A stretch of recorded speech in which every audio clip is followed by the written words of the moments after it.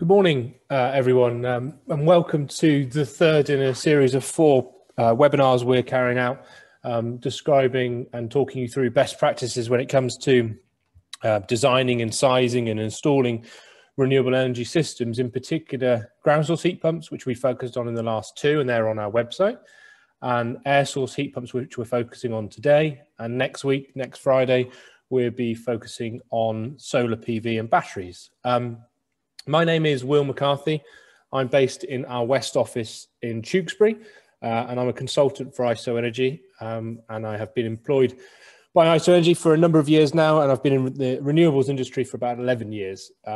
So today we'll be talking you through how best to size and design air source heat pumps, how they could be located, the different pitfalls to look out for, and obviously all the considerations that need to be made when it comes to working with air source heat pumps in different types of properties. You'll notice in this presentation there's an opportunity to ask questions via the Q&A tab or the chat tab, which is located on the presentation sidebar. We will gather those questions up and we'll answer all of those at the end of the seminar. And so if there's anything pressing until then, we will come to it at that point. I'm sure some of those questions may well be answered in the presentation we're about to go through. So without further ado, I'll just talk you through who we are and what we do. I know some of you may have already seen this, but it's important that we just understand why we're in a position to talk about best practice. So we are a team of 60. We've been going for over 14 years now. We turn over around £8 million a year, and we've over 1,000 installations to our name. The vast majority of those are heat pumps. We also deal with obviously solar and biomass and everything else in between. As mentioned, I'm in our West office in Tewkesbury, and we have a head office in Hawley in Surrey, and from there we provide national coverage. And our aim and the role we play in a project is that we consult, we design, we install, and we maintain. So from the very start of the conversation, we're providing you with a clear guidance in terms of exactly what system might suit the property best, how it can be delivered, what sort of cost you're looking at, the benefits. And obviously our name, and you'll see this from our website, has been made working in quite old, leaky listed buildings, but that's by no means our niche. We also work within new build properties, domestic homes, commercial developments. And what the role that we play as a consultant is really to give you a huge amount of knowledge and understanding of the solution, and try to break that down and explain it to you in layman's terms about how it can effectively work within the confines of your building in the area you're looking to heat, or the properties you're looking to connect to. We can then obviously put that all into writing and into drawings and complete quite complex but ultimately very descriptive and informative designs. And those designs will be able to be shared with other trades you might have on site, but essentially they're tailored to your needs, and they provide you with all the information from layouts, schematics that you might need for instrumentation diagrams, groundworks drawings if it's a ground source heat pump, and obviously drawings surrounding the installation of air source heat pumps as well. So the plinth that may be needed, or enabling works, for example, and we can come on to that in this presentation. We then obviously install, and we have a number of different teams providing different solutions. So obviously groundworks side of things for ground source heat pumps, but we also have plumbing and electrical teams. And as we talk about in this presentation with air source heat pumps, we focus particularly on the quality of the fixtures and the fittings, because we believe that you certainly get what you pay for when it comes to renewable systems. And if you're using the best quality products and the best quality fixtures and fittings, then that usually plays its role in giving you the best long-term efficiency. And finally, I think this is really important, and you'll see why perhaps when it comes to this presentation, is maintaining the system. Obviously, having the ability to install it is one thing, but really you should want to be ensuring that the system you're designing and installing can be easily maintained, it can be easily serviced, and ultimately can last a long time, which is why you would want to invest in such technology. So why do people choose renewables? One is there's a significant running cost reduction if it's designed correctly, obviously. Two is there's improved comfort levels, again, if it's designed correctly.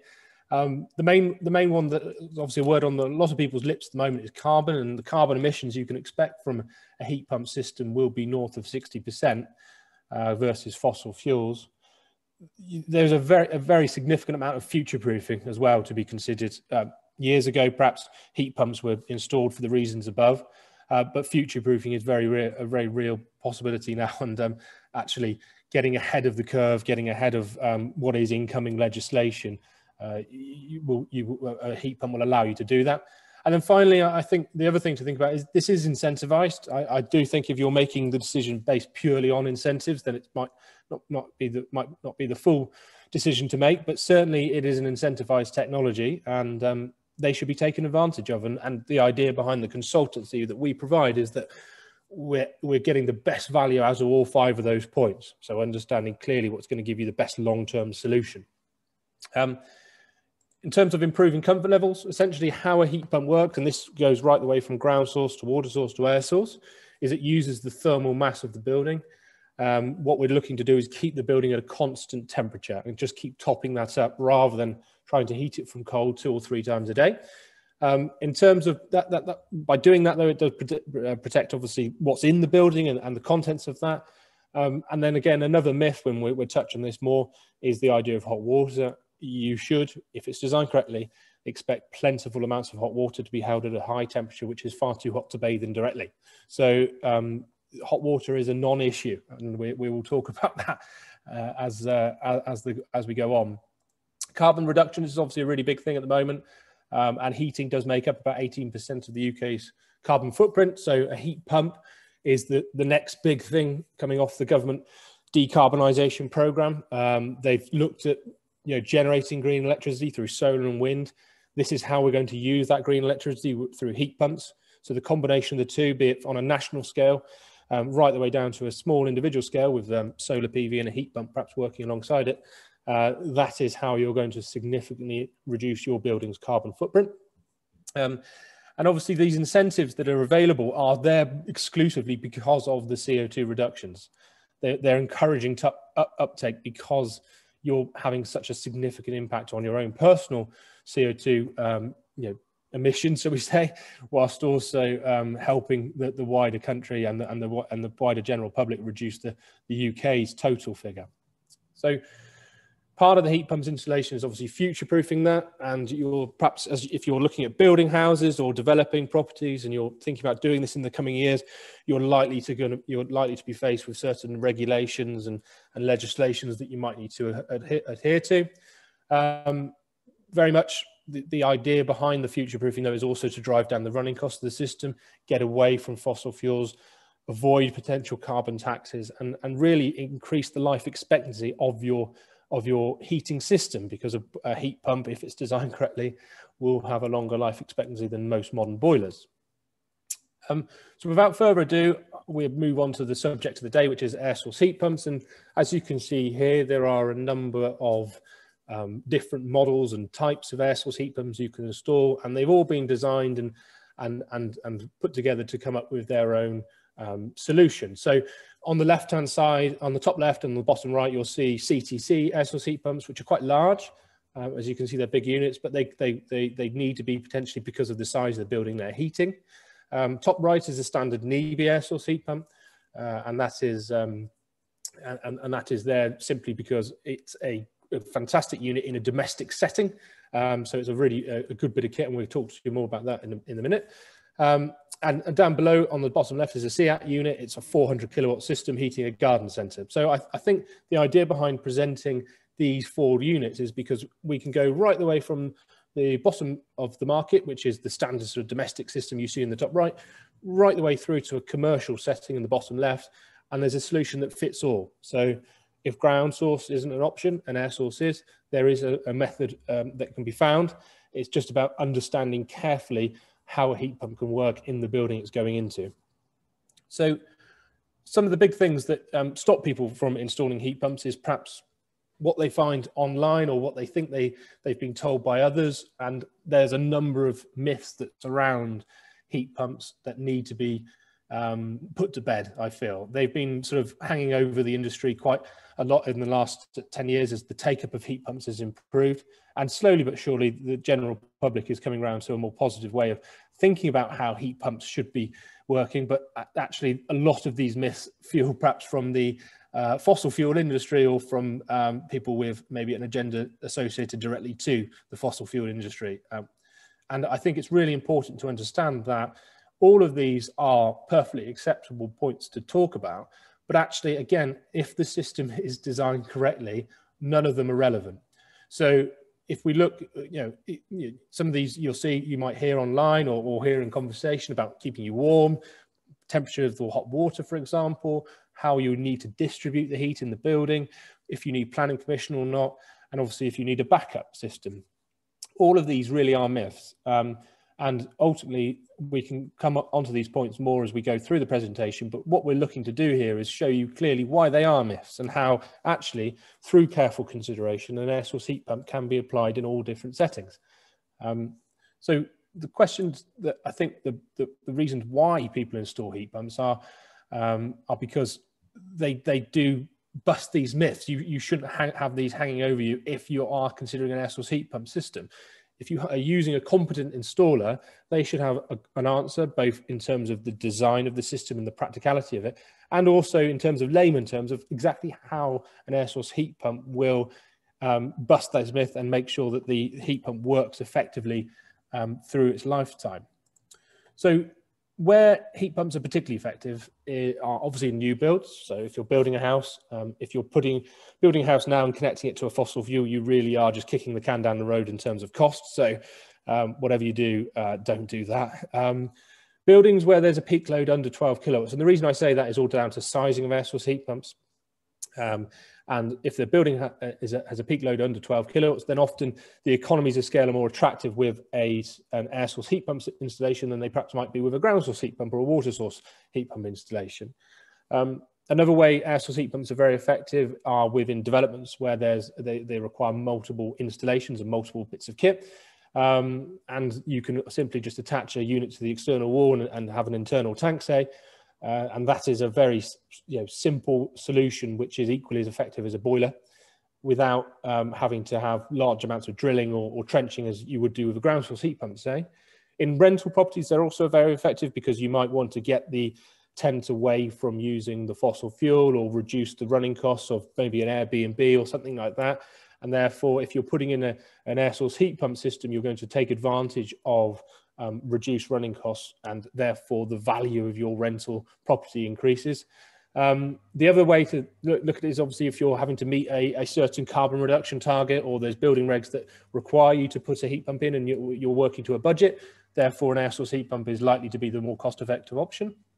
And then the other thing to think about is if there's an outdoor pool. So we'll show you examples of how a heat pump can be adapted to heat a house in the winter, provide domestic hot water throughout the entire year, and then heat an outdoor pool in the summer months during the swimming season. And that way you're getting really getting a 12-month benefit from the heat pump itself. Obviously, if you're just doing spatial heating, you will only ever get 6 months out of the heat pump, say, and obviously 12 months out of the domestic hot water. But if you're heating a pool as well, you're working the heat pump throughout the year, and the value of that investment obviously significantly improves. And then obviously, if we're working in very tight confined spaces, so in cities, for example, you could look at installing heat pumps on the roof of an apartment block or within the roof of a property and connecting it down through the building itself. And then another reason why heat pumps are particularly effective is, like I say, to future-proof the development, to make sure you're ahead of the curve, to avoid carbon taxes. So some of the considerations we go to today are going to be the siting and the location of the outdoor unit, the location of the indoor plant, and you see a plant room on the right-hand side there, which is obviously quite a large plant room, but still, it's an air source heat pump plant room.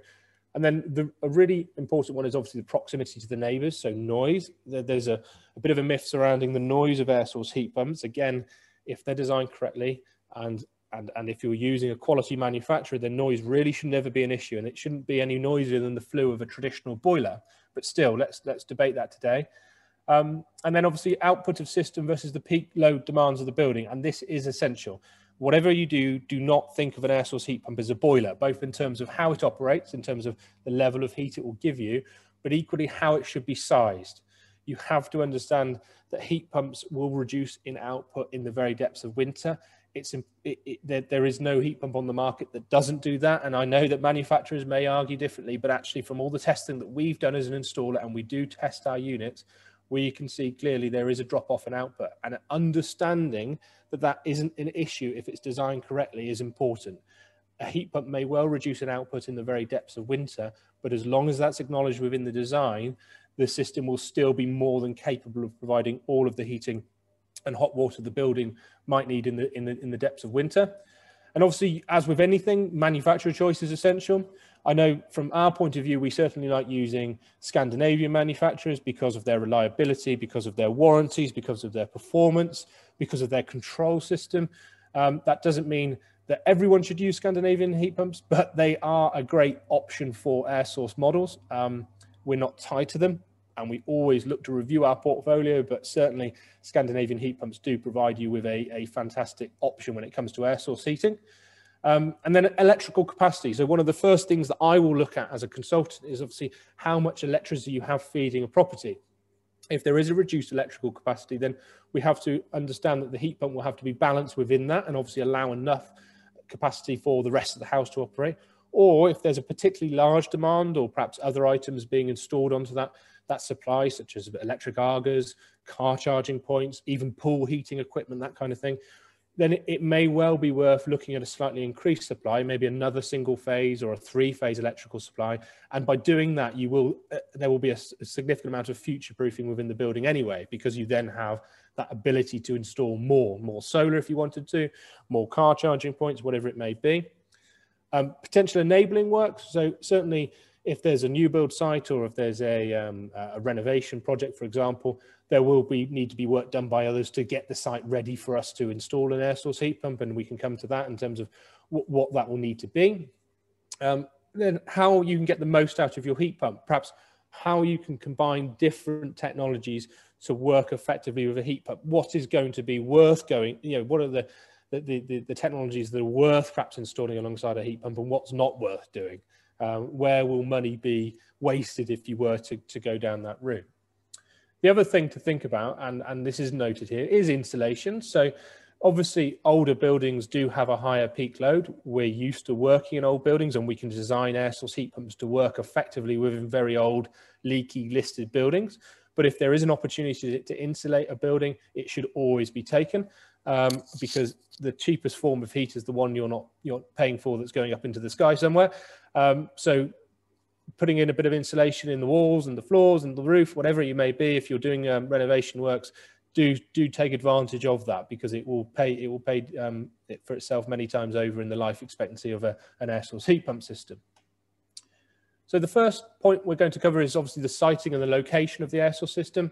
So one thing to think about is how far the system might be from a plant room. You can obviously put an air source heat pump away from the building if you wish, and move it down the end of the garden or around behind the back of the garage or behind the bins or whatever it may be.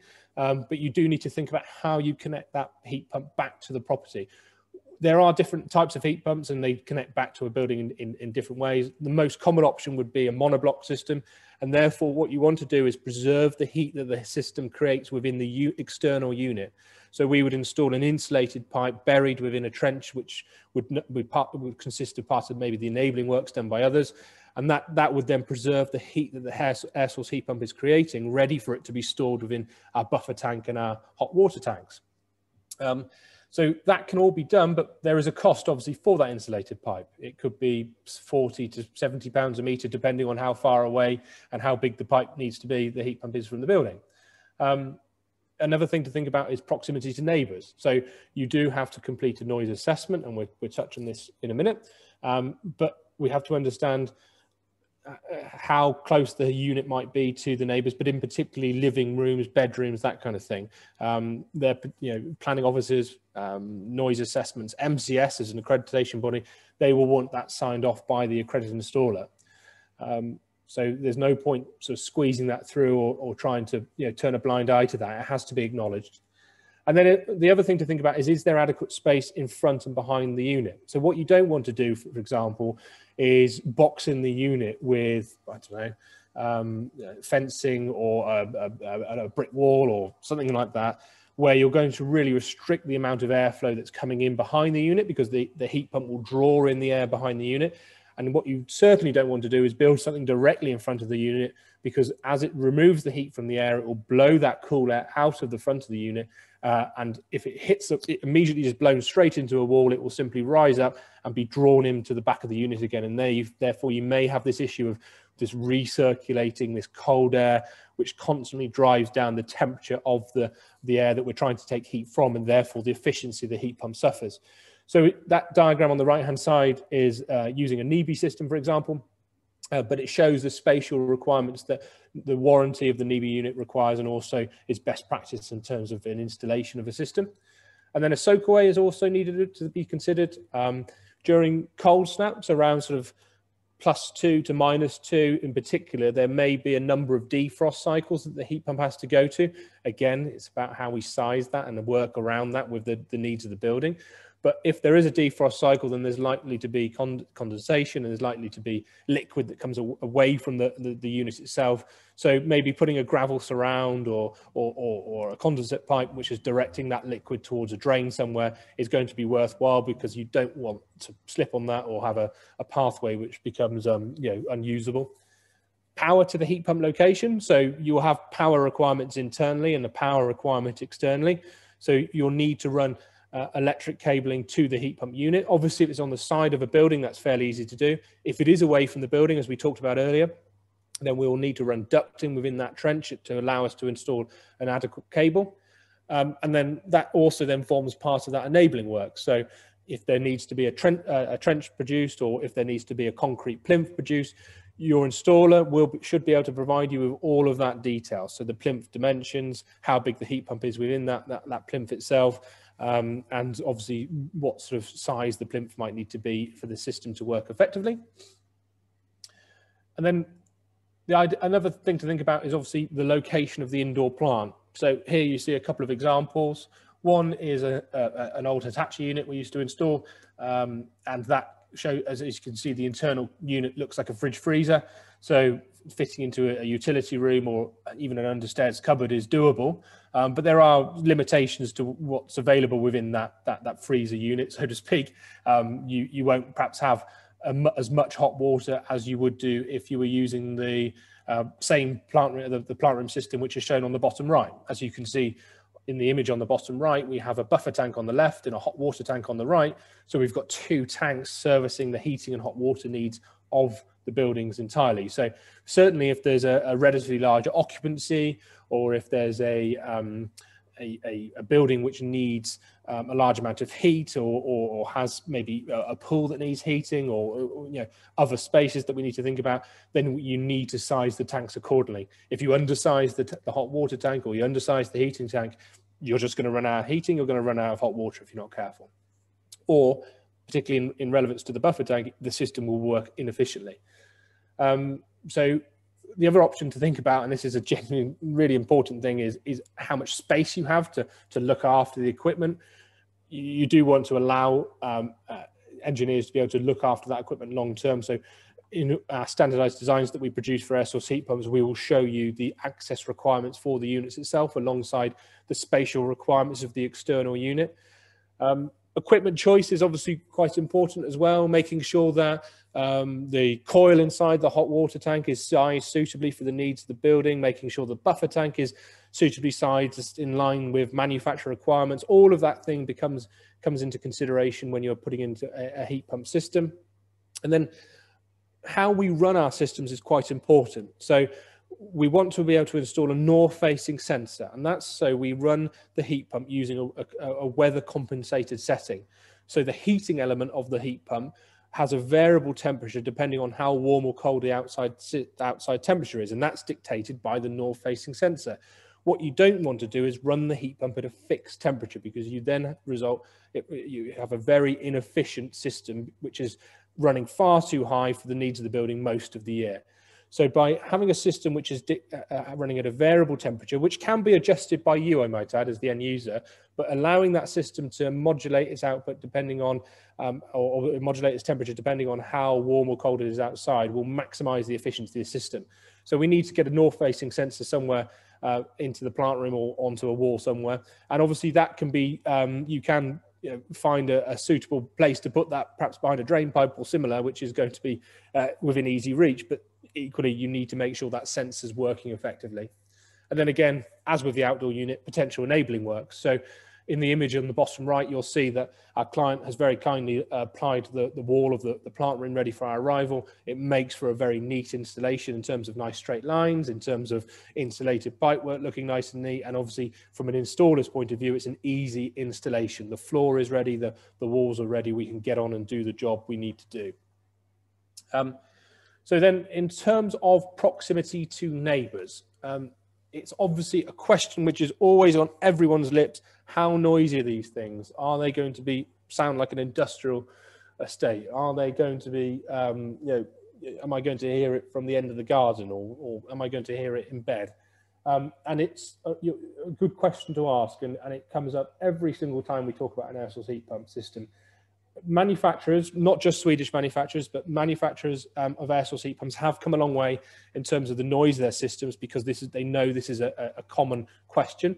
So you'll find that the decibel rating of heat pumps is very, very low in comparison to perhaps what it once was, and certainly in comparison to commercial air-to-air handling units or similar that you sometimes see on the side of industrial estates. So domestic air source heat pumps do come with a very low noise output, but it still needs to be considered. So as part of an accredited installer, as a part of the design works, they will need to do a noise assessment. And us as a consultant, we do that at the very start because we want sign off in our head that the system is going to be all accredited. So we don't want to waste anyone's time if it isn't.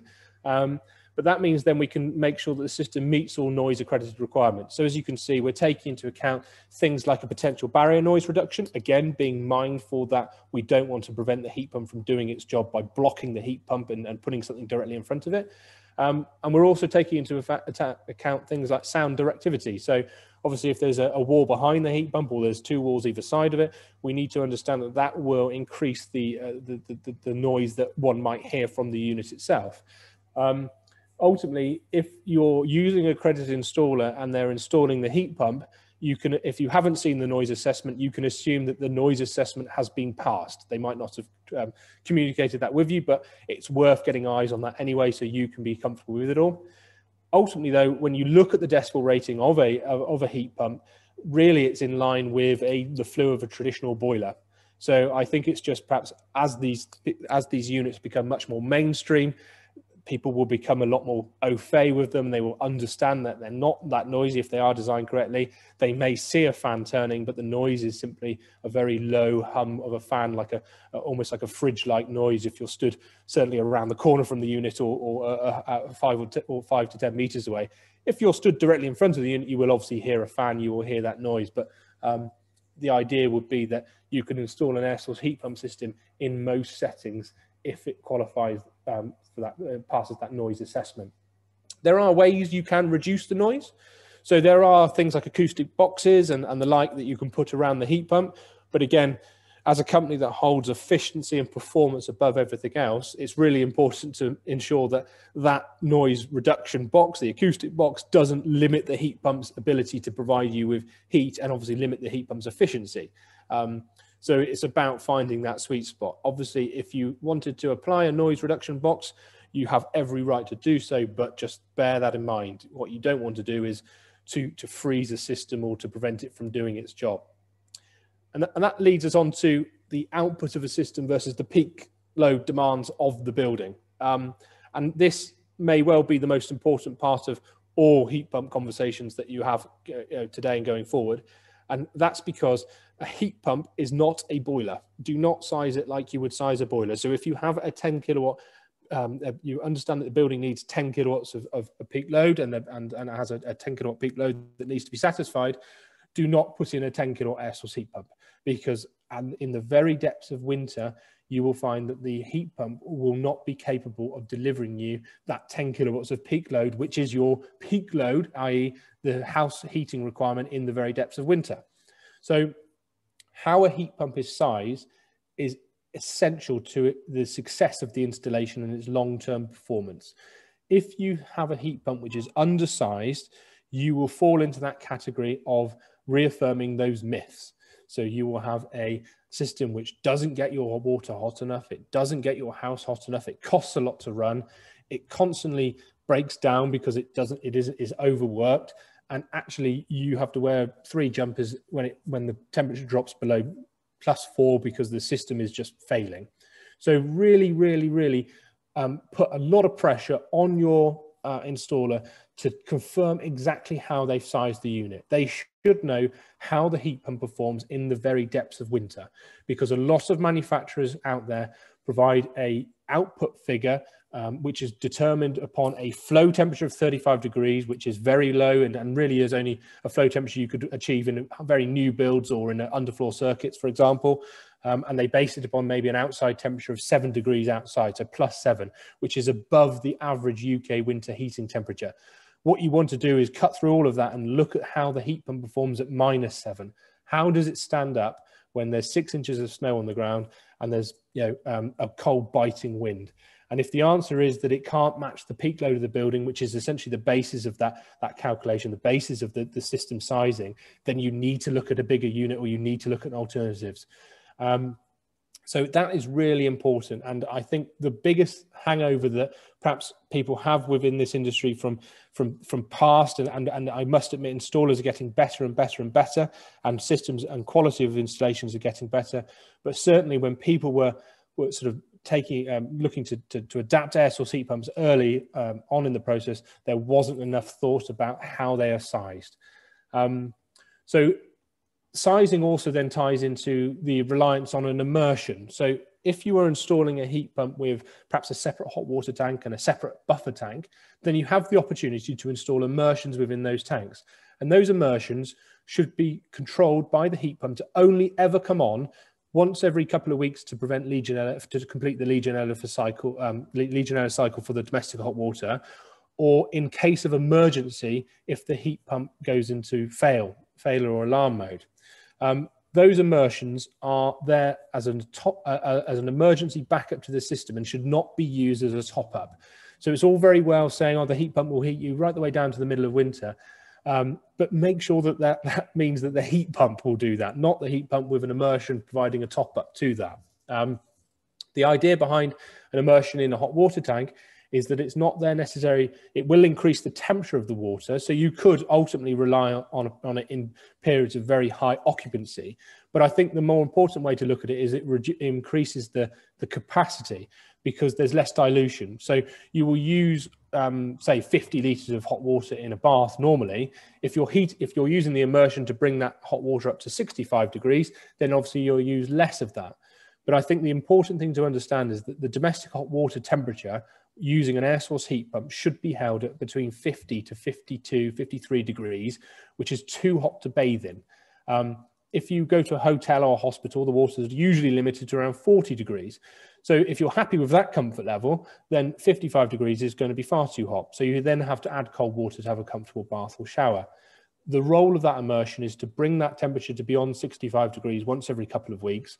Or if you really want to, in terms of high occupancy, you could manually boost the temperature of the water using the immersion, but that should not be relied on a day-to-day or weekly basis. The role of the buffer tank is also quite important. It obviously allows us to prevent the system from short cycling, which is really important in times of perhaps low output use or when there's a limited occupancy within the building. But equally, it does play a role when the system is maybe recharging the hot water tank, or the air source heat pump is going for a defrost cycle, for example. The role of the buffer tank will allow the continuation of heat to flow through the building. Output versus efficiency is also important. So how well the heat pump performs in the depths of winter is one thing, but does it do so efficiently? And if the reason we like using Swedish manufacturers, I think, and we will talk about this in a minute, is because they have a combination of relatively high output in the depths of winter and relatively high efficiency. So the combination of the two provides a good option across all consideration points. And then in total, get a detailed heat loss calculation for the building. So without a detailed heat loss calculation, you are essentially estimating what the building needs. So take some time, spend some money on an installer which will provide you with that level of consultation, that ability to provide that heat loss calculation. Get that in place, and then that's the basis of all calculations going forward. When you know that the room by room heat loss calculations have been completed, there's been some roundup factor applied to it to account for any minor human error mistakes or issue, software, standardized software templates that might be used, then at least you're assuming absolute worst case in terms of the building's need, and that any heat pump that's sized off the back of that will be sized correctly and appropriately for the requirements of the space. So in terms of manufacturer, there's obviously lots of different air source heat pump manufacturers out there, and they all have pros and cons. I think the reason we like to use Scandinavian manufacturers is essentially to use and to take advantage of the high level of customer support that they provide us as a manufacturer to an installer. That's really quite important, because on occasion parts go wrong, things need to be replaced, warranties need to be taken advantage of, and to have a manufacturer which is willing to pick up the phone to help you do that is vital. The other thing to think about is obviously performance, and we just touched upon that in terms of output and efficiency. So holding a high output, holding a high efficiency, and operating efficiently in the depths of winter. Warranty, so the standard warranty for a heat pump really should be around 7 years, and that's likely to be 2 years parts and labour, and a further 5 years for the parts. So that's quite important. And the two manufacturers which we tend to use more of are NIBE and CTC, although EcoForest, who we traditionally use for our ground source heat pumps, have also just released an air source system as well. Manufacturers are adapting perhaps how they develop air source heat pumps. So one thing I haven't touched upon in this slide, but is more of a technical discussion and really delving into the depths and the operation of an air source heat pump, is the type of refrigerant that you might use. There is a change to the R290 refrigerant, which allows the flow temperature of a system to be slightly higher than it would otherwise be traditionally with previous forms of refrigerant. So therefore, the ability to heat buildings using maybe a higher flow temperature around the central heating system without taking away anything from the efficiency of the system is quite impressive. So that will start to become more and more mainstream as this technology ramps up in terms of its output. The controller is also another consideration. It's all very well having a nice heat pump, but if you don't know how to control it and manipulate it and use it to your advantage if needs be, then it's no use to anyone. So the controller is vital, and it's also important you have adequate training from the installer or from the consultant on how to use that controller.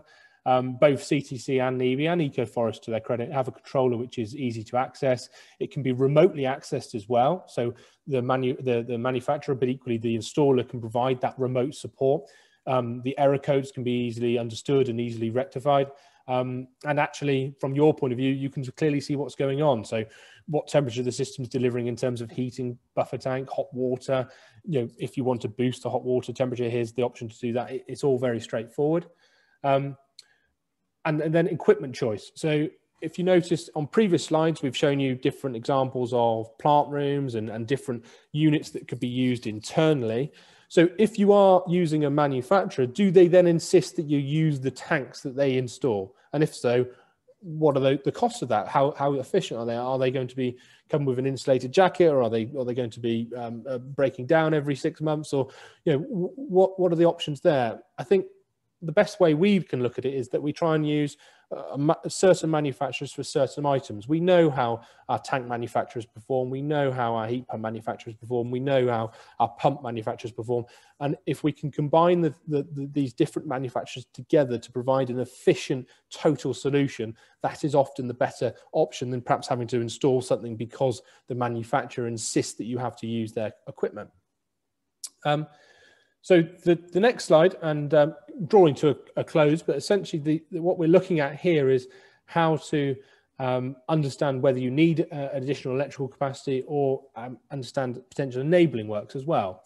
So if you have access to three-phase, or there's an opportunity to install a three-phase supply incoming electrical supply for relatively low cost, then I would certainly take advantage of that. And I would take advantage of that regardless of whether you are going to install an air source heat pump or not. And that's because it will allow you the ability to install more electrical items within your property, electric argos, for example, car charging points. You could install a relatively large solar PV array if you wanted to, which in turn then complements car charging, complements the electrification of heat or the argo in the property, whatever. And then obviously in terms of understanding your electrical capacity, a competent consultant or design engineer or installer should be able to go into your property, understand what you have, or have a very clear picture of what you should be able to have. And therefore then if you need more, they can take the steps to help you get more electricity. So if you need to upgrade to another single phase supply or a 3-phase supply, then they can talk you through that and walk you through that process and make sure that can happen. Or they can design a system to work within the confines of the building. So just because you might have a single phase supply doesn't mean you can't have an electric argo, a car charging point, solar panels and a heat pump if you wanted to, but it does mean that we just need to carefully balance all of those items within the supply that you've got. And again, a competent engineer will be able to then go away, work potentially with the district network operators, so Western Power or SSE or whoever it may be, and come up with a solution which works within the confines of the supply without the lights going off when the temperature drops below +3. In terms of plant room preparation, there may need to be some legwork done ahead of an installation. So certainly we would like to have a plywood finish on the wall, or we like to have a breeze block finish on the wall to make an installation nice and neat. I think because air source heat pumps essentially can be turned around in terms of installation time relatively quickly, often to ask the installer to put the plinth in, allow the plinth to set, to then install the system on top of it, it can really sort of drag out a job. So if there's an opportunity for the plinth to be created ahead of arrival, that should be taken, and actually it's worth doing in terms of allowing the installer then to get on and just install the heat pump and do what they do best. So again, a good installer should be able to provide you with all the detail of this enabling works.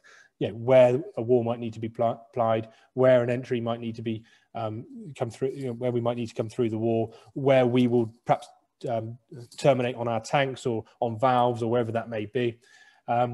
So all of that enabling work should be detailed and described to you way before the installation takes place. So firstly, you can have an understanding of what needs to be done, and secondly, you can put a cost to that.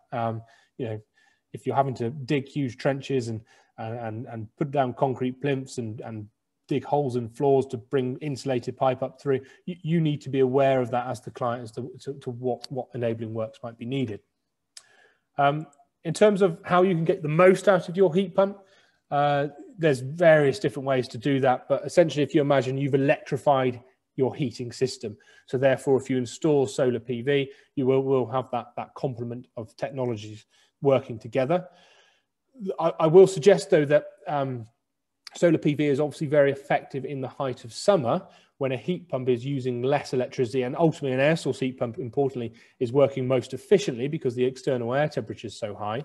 So therefore, solar, although it's going to complement a heat pump, it shouldn't be seen as vital. You shouldn't need to think that you have to have solar panels to have a heat pump. An air source heat pump will still be very, very effective in terms of driving down the running costs of your building and reducing your carbon footprint without solar alongside that. But if you have the opportunity to put solar in, it will complement that and it will help reduce the running costs. So then you could also install something known as solar iBoost or Emerson. And those units are essentially connected to your solar PV array, but they feed excess electricity produced by the PV panels in the summer directly into the immersion of your hot water tank within the heat pump. So then for your immersion is then providing you with free hot water. So rather than installing solar PV panels and solar thermal panels, so one to create electricity and then one to create hot water, you essentially just add a solar iBoost or an Emerson unit to the immersion and to the PV array, so the immersion within the hot water tank, and that will then charge your hot water temperature using the free electricity that's being produced from the solar PV panels. So again, you're getting the most out of your heat pump system, your conversion, your electrification of heating and on your solar PV array. A battery as well will obviously help complement the heat pump, so the ability to be able to store electrical energy and perhaps use that within the heat pump at a later stage. And that ties in quite nicely with there's agile tariffs that are available with providers such as Octopus Energy, for example, whereby there's potentially for technology to take advantage of lower cost tariffs and use that in terms of running heat pumps or running batteries. And that's something which will become more and more prevalent as the rollout of these technologies becomes much more mainstream. So do keep an eye on that. Car charging, obviously, that plays its role again in terms of getting the most. It doesn't necessarily get the most out of the heat pump, but it certainly gets the most out of a solar PV array and a battery installation. And then I think the big one as well is if you have an outdoor pool, if you're lucky enough or unlucky enough, depending on how you look at it, to have an outdoor pool, one thing that you might be going to in terms of rolling your eyes as we run into summer is how much that pool might cost to heat. So if you have an outdoor pool, and you can see the examples in the photos here, and you want to install a heat pump, then actually it's worth carefully looking at an air source heat pump as well as a ground source heat pump, because obviously pool water heating in some buildings, for example, the building in the top left there, the cost of heating that pool in terms of the energy requirement was greater than the cost of providing spatial heating into the house. So therefore, an air source heat pump is a fantastic solution for the building, because not only can it provide heating and hot water to the house, heating in the depths of winter, hot water year round, but it can then be adapted to provide the pool water heating in the height of summer. And if we understand the site, as we have done here, the pool requires more energy than the house, essentially. Therefore, an air source heat pump operating during the swimming season, say April to October, where the air temperature is higher than the ground temperature, is the best option for that building, because you have an air source heat pump which is heating the house, is capable of heating the house in the depths of winter, again holding efficiency even though the outdoor temperature is dropping. And then in the summer, when the high energy requirements of the pool kick in, it's able to operate extremely efficiently because the outdoor air temperature is much higher. Therefore, you have a system which is operating 12 months of the year, so the value that the client gets in terms of their investment is significant. And because it is still providing spatial heating, it still qualifies for the domestic RHI. So you still receive an RHI payment for this system, a renewable heat incentive payment over an annual payment over the next 7 years. But you're using the system for 12 months of the year by just simply adapting and improvising the plant room fit out to switch between the two as the temperature and the seasons change. So what I wanted to do as we come to a summary is just show you some examples of this technology. And I really, really wanted to show you how it can be adapted into old buildings. Again, there's a myth that old buildings can't be heated with an air source heat pump or a ground source heat pump for that matter. It is a myth.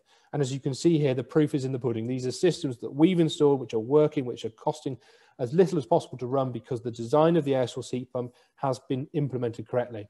Now, as you can see, these buildings are old, so it's important to understand that they will have a higher heat demand than the building in the middle, for example, which is obviously a brand new conversion next to a lake. And I can explain why we haven't used the lake there in a minute. But these old buildings will all have a heat demand which can be met if the system is designed correctly.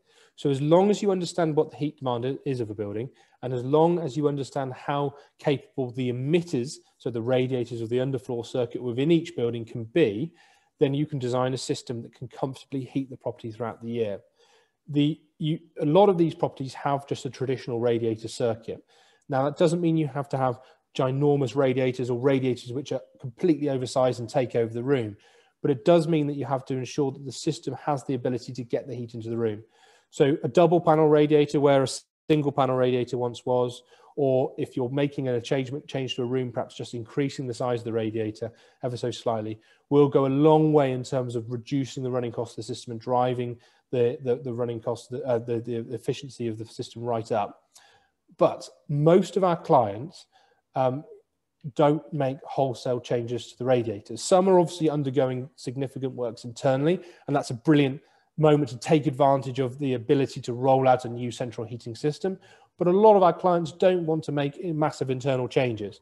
So then any minor improvements that can be made to insulation potentially, and the quality heat loss calculation, which also then includes a heat emitter assessment to identify perhaps how effective the radiators are in the rooms they're in, and if there are any rooms that have undersized radiators, to highlight those to a client is vital.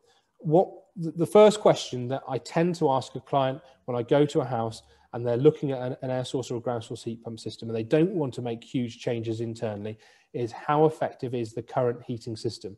i.e., when you turn your boiler on, does the house get to temperature? And if the answer is yes, then the likelihood is that the heat pump will be able to fit into that heating system without huge changes if it is designed correctly.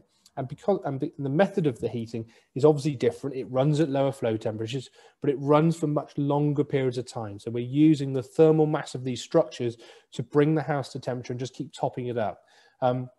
If they have a particular room, and often that you walk around the house and they say, oh, this room is always a little bit chilly. And you can see quite clearly that the reason for that is because the radiator is undersized. So at that point, the conversation is, well, this is an undersized radiator. It's undersized regardless of whether you're using oil or a heat pump. So therefore, my suggestion would be to either A, live with this system and understand that the heat pump is never going to improve your comfort in this room with that radiator, or B, make the necessary changes, ensure that the system is adequately sized in this room, the distribution system, and therefore your comfort levels will improve, the efficiency of the system will improve, and the running cost of the system will remain as low as they possibly can be. Obviously, if clients are doing wholesale changes, brilliant. Take advantage of it. Install radiators which are appropriately sized for the rooms they're going into, and all that will happen is the flow temperature that's going around that radiator circuit will reduce and reduce and reduce, and the efficiency of the system will increase, and the house will still remain warm and comfortable.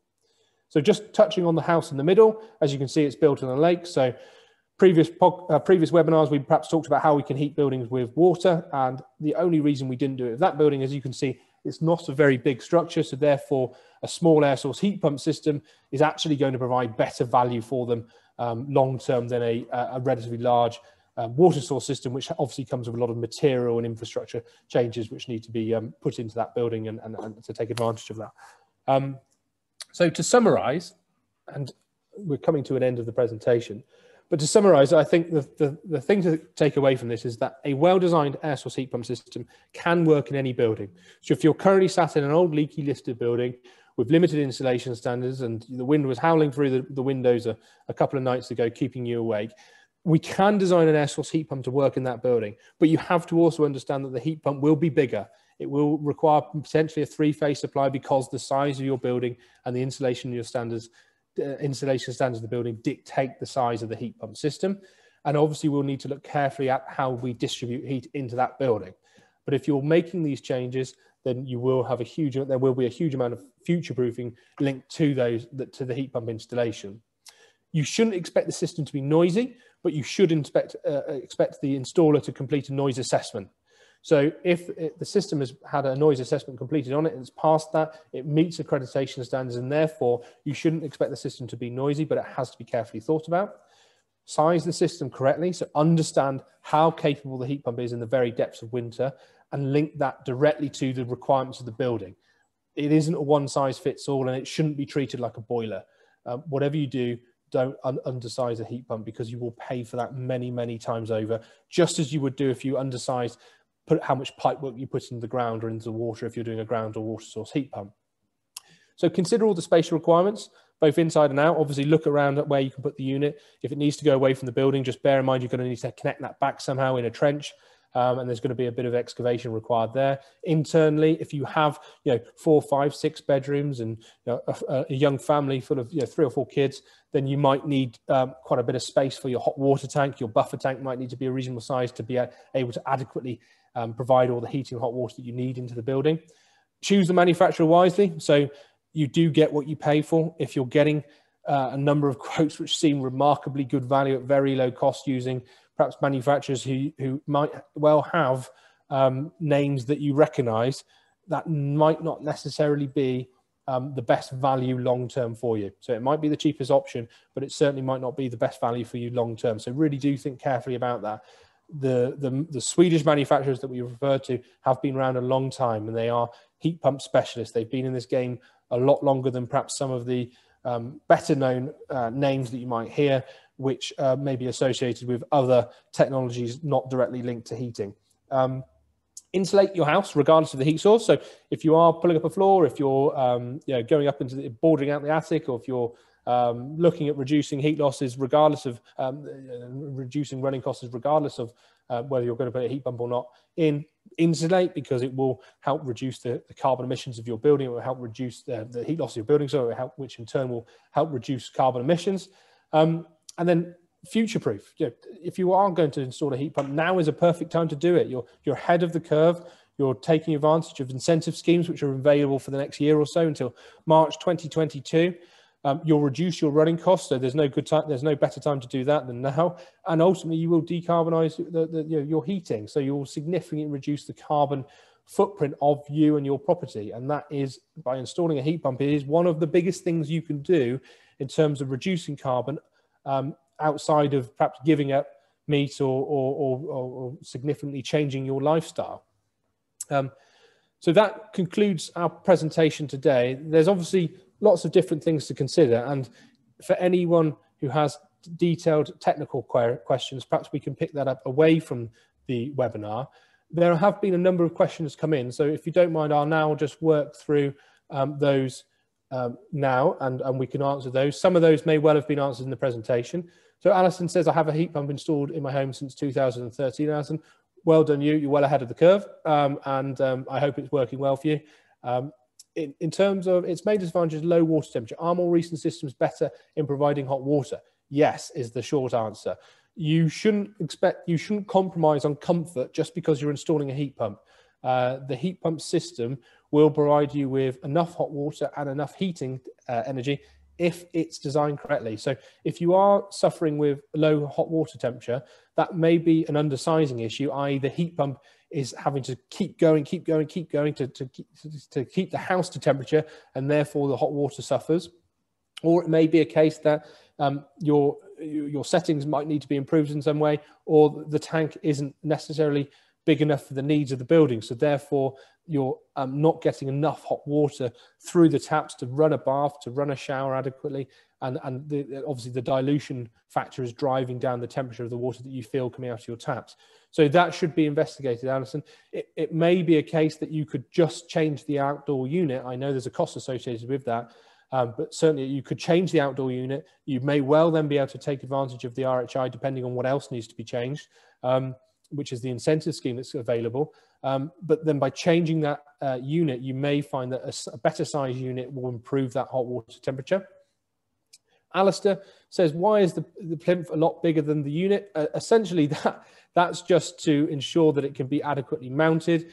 It ensures that you can allow for adequate connections behind that, and it makes our installer's life a lot easier from an installation perspective.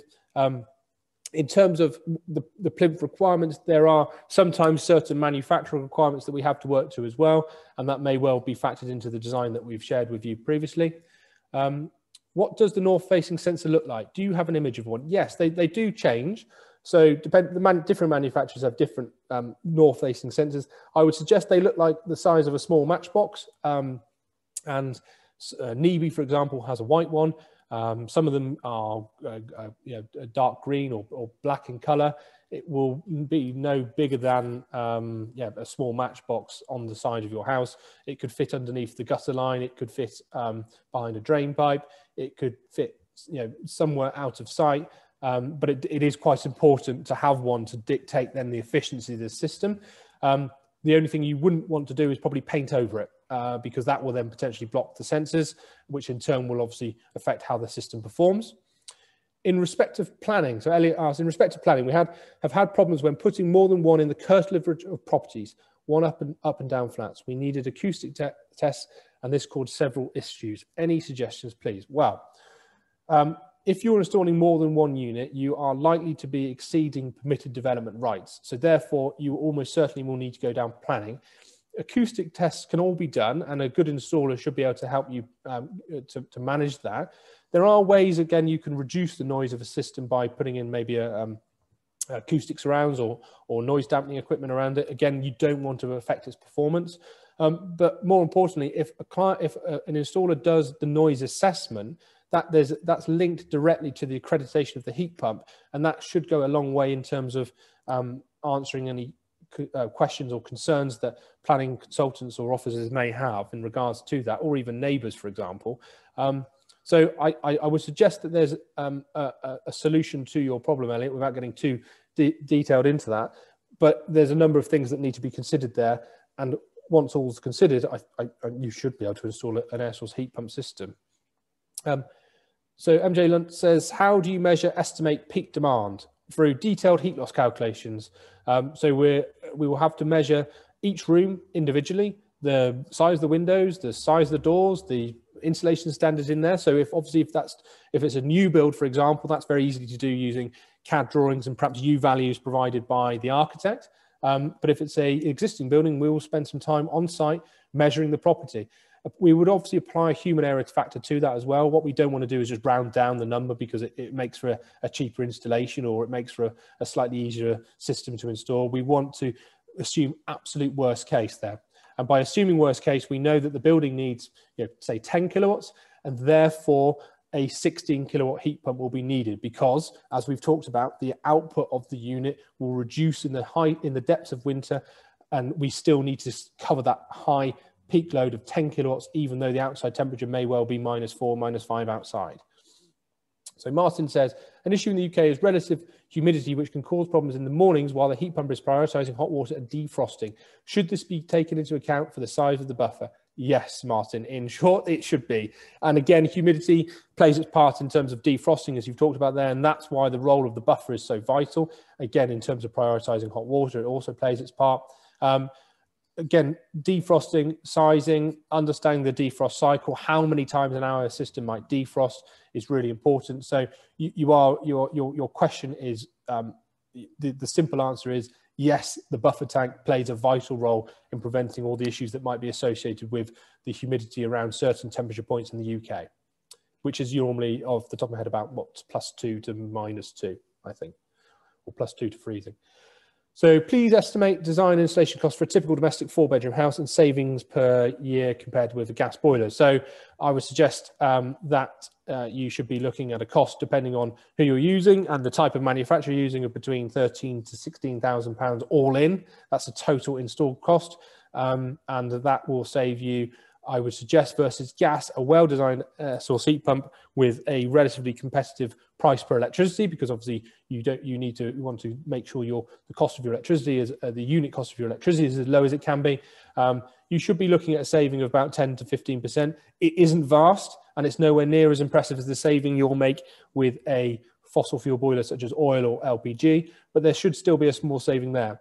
Bear in mind that the gas prices are quite well subsidised at the moment, where electricity prices perhaps aren't, and that is likely to change as people are driven towards renewables and the take-up of air source heat pump systems. So any questions we're talking about now in terms of running costs, yes, we have to look at the running costs today, but we also have to have one eye on the future. And as heat pumps are going to be implemented more and more, and currently the industry is installing about 60 to 70,000 heat pumps a year.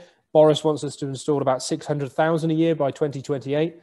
And there is currently a carrot in place in the form of incentive scheme. So to get up to 600,000 installs a year, there's likely to be a pretty big stick coming. So all of that is going to play its part in terms of how we're going to move people off fossil fuels. The other thing to think about, though, the flip side to that coin is obviously fuel poverty. How do we manage that? And that's why I'm not a politician, but I'm certainly here to try and cover all the options for everyone. So Alistair says, so just to be clear, are you saying that the output temperature of a typical air source heat pump is 50 to 53 degrees?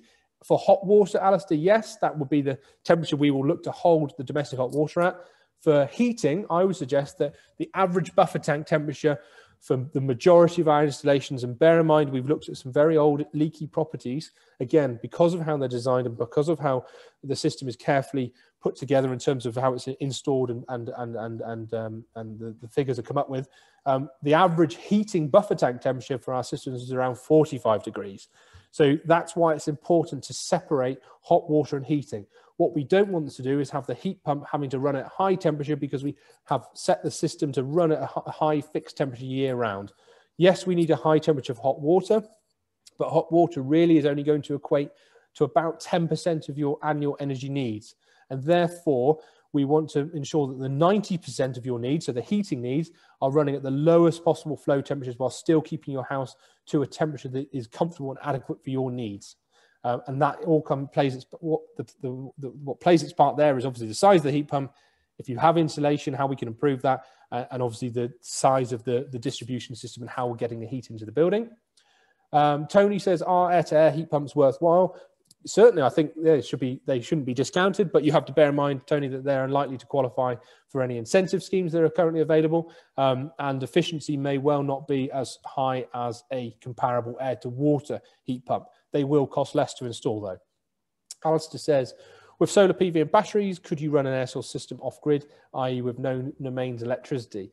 Alistair, I will encourage you to tune in next week to my colleague's presentation on solar PV and batteries. Certainly, as the battery technology improves, the likelihood of that becoming possible is getting closer and closer. But from all of my understanding at the moment, there isn't an option to run one completely off-grid yet, unless you go to a huge investment, I would suggest. So for the vast majority of us, just having a solar PV and a battery and running a air source heat pump alongside that is going to be a really much more cost-effective, but actually just a really effective solution. If you wanted to go the whole hog, I'm sure we could come up with some sort of design, but it will probably require quite a chunky investment, which may not be justifiable. Tony says, can heat pumps be used for cooling? Yes, they can be, both ground source, water source, and air source systems. So if there is a need for cooling, the plant room and the heat pump can be designed specifically to provide that need, as well as spatial heating in the height of winter, the depths of winter. So again, the type of cooling you might need needs to be carefully determined. Do you need cooling and heating at the same time? Do you need just cooling in one room, for example, your large living area or kitchen area, which has high solar gains? And if that's an answer to the question, then yes, cooling could be applied with a heat pump, but there may be more effective ways of providing immediate cooling in that immediate space. But the short answer to your question is yes. Elliot says, any examples of covers for air source heat pumps that satisfy listed building requirements that you could share? So we tend not to put huge amounts of, if it depends what you're asking there, Elliot, whether we're talking about acoustic covers or whether we're talking about just the cover of a heat pump, because certain manufacturers come up with pretty snazzy designs, such as camouflage and things like that, that can go on the front of heat pumps to blend them into a building. And obviously an air source heat pump, really, it could be painted if you wanted to. Just keep the, make sure you don't paint over the item, the manufacturer detail, which is on the bottom left or right-hand corner of the unit, because that will be quite important for warranties and quite important for registrations and things like that. But they could be painted over in terms of aesthetics. In terms of acoustic covers isn't something we actively promote, because we are concerned, and our testing has shown that they have too much of a detrimental effect on performance. But that doesn't mean that we couldn't assist you if you wanted to look at that option. Alistair, can I just say that, well, thanks, Alistair. Alison, do you advise some security protection for a heat pump without affecting efficiency for a building in a public space, e.g. a church? Yes, Alistair, I would do. So kids, and we all want, will always potentially want to poke a stick into the fan as it's turning. So if you do know you're putting it into a hidden space, which is going to be accessed potentially by the general public, then I would suggest putting a steel frame around it would be useful. If it's a church, for example, and obviously churches traditionally can look very nice and very pretty, and people perhaps walk within their grounds in graveyards and things like that, you might want to move the unit away from the building and then connect it back with a trench, and therefore you could put it, I don't know, in the back of the car parking area or something like that, put a cover around it, make sure that no one can get to it in terms of putting a stick through the fans or messing around with the heat pump or the pipework or anything, whilst also ensuring that you're not preventing the heat pump from doing its job. So a steel grate, adequately sized and with enough separation between the two, and obviously with enough access, will be absolutely fine for that. And it won't be aesthetically that nice, so find a spot which isn't going to be so sensitive. And then Roli, I hope I've said your name right there, is what is the annual maintenance requirement to comply with guarantees and costs? So good question. So to qualify and to continue to receive the RHI payments, you should really be maintaining your system annually with an annual maintenance contract from an accredited supplier. We do provide maintenance contracts. They tend to differ. So, and we are making changes to our support that we provide in terms of our servicing. So at the moment, we just provide a one package, which is about £300 a year, which is obviously quite expensive in comparison to a fossil fuel system. But that does require, that's an annual service visit. There's access to 24/7 out of hours support. There's reduced costs on maybe parts out of warranty and call out fees and the like. So that cost does have a lot of value associated with that. But as we roll these systems out more and more into the mainstream market, we as a company are reviewing how we service them. So we can just simply revert to doing an annual service visit, just as you would do with a boiler. And the cost of that will probably be between £150 to £200, I imagine. Again, slightly higher than a traditional fossil fuel boiler, but I would suggest it's a small price to pay for the running cost reduction, the carbon reduction, and also the fact you're going to receive an RHI payment up to £1,500 a year from the government. Amar says, is there a way to automatically switch on heat pump on a time of use tariff? Good question again. Yes, there is potentially, and that is likely to become more and more mainstream. I'm conscious that I may have had conversations with suppliers confidential in confidence, so I don't want to reveal too much detail, but certainly there are potential for tariffs out there and technology that might allow you to take advantage of tariffs when they're running at the when the tariff is lowest, and there is potentially an argument out there that rather than running the system on a weather compensated setting, which we've already discussed is the most efficient way of running a heat pump, you could potentially run the system on a fixed temperature, charging buffer and hot water, the heating buffer and a hot water tank at a fixed temperature, but using a technology which allows you to take advantage of lower tariff rates. So without that's more to do with the supplier of the electricity and the meters that they might fit and the technology they might be able to provide you. But certainly that is likely to become something which is going to happen in the future and as this technology is rolled out more and more. So that covers those questions. I'll just check to make sure there's a chat function here. So just final questions. So Elliot says, could you add a little more on incoming legislation, please? I can certainly take a stab at it, Elliot. I think the best way to describe it, though, is incoming legislation is likely to be announced this year as the RHI scheme ends. From my understanding, there's a date of September knocking around, but I may be wrong there. What we're thinking, essentially what we understand is that they want to move people, particularly oil and LPG households, off fossil fuels. And so to do that, they need to then move people onto heat pumps. So it's likely that if you're developing a property or if you're going to change from, you're having to change from an oil system to, you want to put another oil boiler in, you're going to have to come up with some pretty good, reasons as to why you should do that and not install a heat pump system. It may well be a case as well in terms of carbon taxes. It might well be a case of building regs. It might well be a case of SAP 10 that's being discussed, that's being implemented. It might well also be a case of EPCs, for example, within rental buildings. So how are air source heat pumps linked to an EPC? As you might have, if you own a property that you rent out to a tenant, or if you have a building which you're using, someone else is renting from you, then you are probably already aware that you have to have an EPC which has a D rating or above. What role will an air source heat pump play within that? If it's a case there where you have a boiler and your current rating is G, but installing an air source heat pump lifts you to a D and therefore ensures that you can rent your building long term in the future, then obviously you're going to install an air source heat pump. So little change like this will play its part in driving the country towards that 600,000 heat pumps that Boris has come out and said he wants us to install.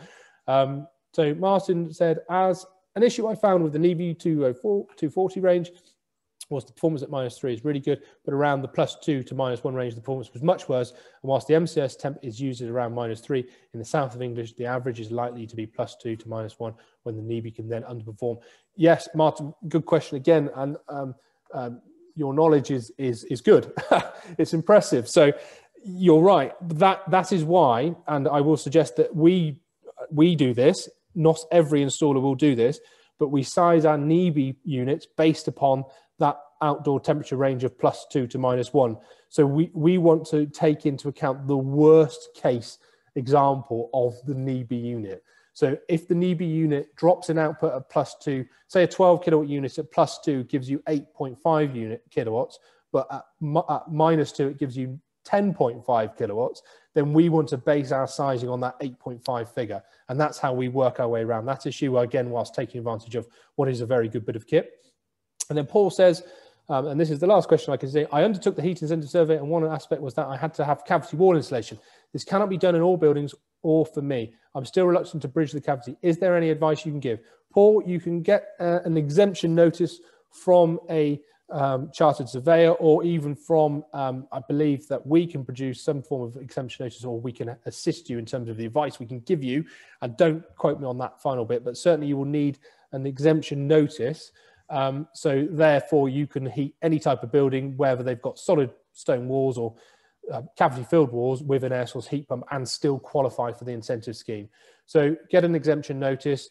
The main criteria for qualification to the RHI is 250 mil of loft insulation, if you can fit it, if it's physically possible, and cavity wall insulation if you have a cavity. And if you have a cavity and you can't put cavity wall insulation, or you don't because of risk of damp or whatever, then at that point you just get an exemption notice. Fairly low cost to get, or if any, and easy to attain, but vital to ensure you qualify for the RHI scheme, which is obviously up to £1,500 a year, tax-free for the next 7 years, so about £10,500. So it's certainly worth trying to take advantage of, and it's available till March next year.